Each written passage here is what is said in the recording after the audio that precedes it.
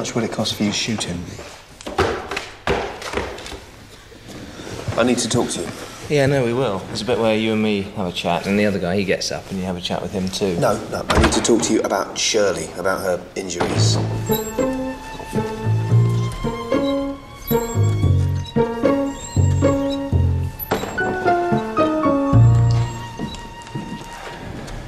Your Worship, so traumatised is my client by the events of last week that whilst waiting outside this very court, she sustained another serious injury. When asked if she wanted to postpone the hearing, she declined. A testament to just how much she wishes to see justice be done. What have you done to her this time? I've done anything. This is what I'm saying. She's faking it. Are you ready to begin, Mr. Grant? Thank you, Your Worship. Mrs. Fittick, perhaps you could tell us exactly what happened last Monday. Right. So me and Jessica, my youngest, we were looking for a new sofa. We give our last one to a centre for kiddies with leukemia.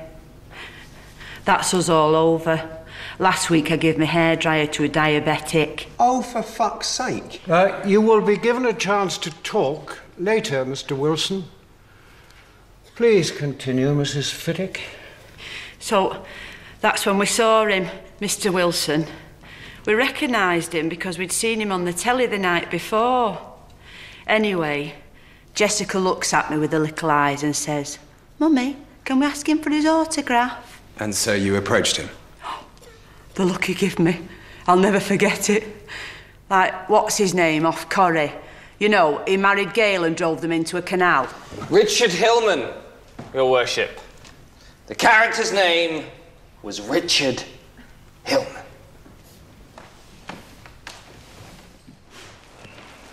Make me an offer. So, he scribbles something. I say thank you.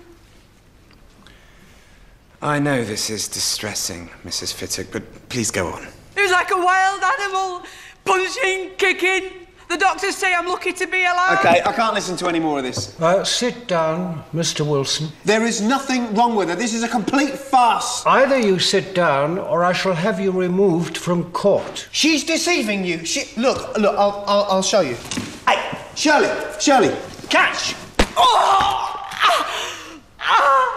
Get him out. Oh, why can't you just leave her alone? I thought she was gonna catch it. Clear the court. Clear the court. Hold on. I've got another tape.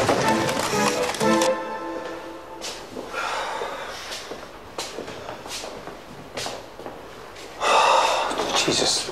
Hello. How's it going? Oh. Could be worse. Yeah, I mean, the courtroom could have caught fire. Then, as we ran outside, we could all have been run over by a tractor made of hammers. This is for you. It's the CCTV footage from the security cameras for that day. You're kidding. Hang on, don't you think maybe you should have handed this in a bit sooner? Well, I was going to. And then I thought, what would Andy McNabb do? Right. I know we've never really got on. I know what you and the others think of me. You think I'm petty, spiteful, a bully. No, that's... sorry, I didn't realise you'd finished. That's really not true. I've seen what happened.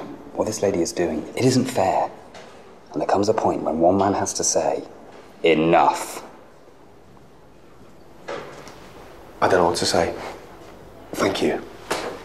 Thank you so much. Oh! She trembled under his gentle touch that was also really strong. She landed the helicopter and took off her blouse. What did you say? Nothing. Teach me how to love, she said. You're doing it again. Sorry.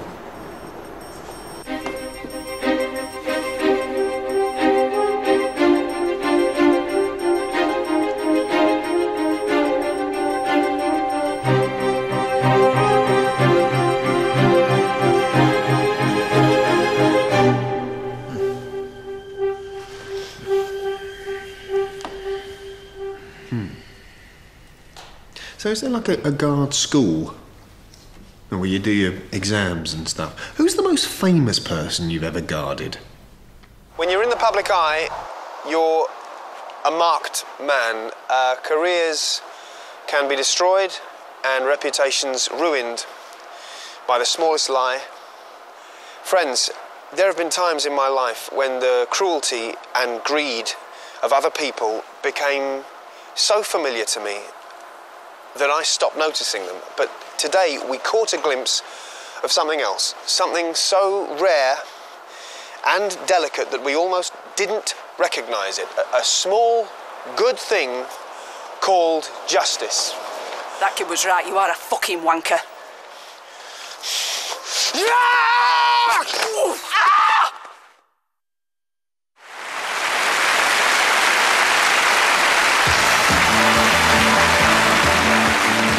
And now, on the stage of Her Majesty's Theatre, Princess Margaret meets David Bell, producer of tonight's show, who then introduces her to the presenter of ITV's Saturday morning show, Tommy Boyd.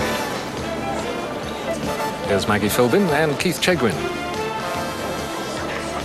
Now being presented, Roger Stevenson with Pepe. Such elegance. Kamal from Kajagoogoo. Such grace. Roger De Courcy with Nookie. Oh, look at that smile. Look at that smile. Bronski beat are just melting. Russ Abbott, alongside some of his Madhouse team. Dustin G. Someone said to me the other day, how do you cope? I mean, you're 16 years old.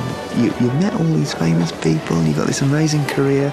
Aren't you afraid of being just another flash in the pan? I said, Scylla, I know the type of act you're talking about, the novelty act, nothing more. The difference with me is that I have got talent. Oh no. It's the others that should be worried. And I'm not going anywhere. I'm going on Crikey, it's Saturday next week. I'm going to make Alison Moyet disappear. And then we're doing a phone-in.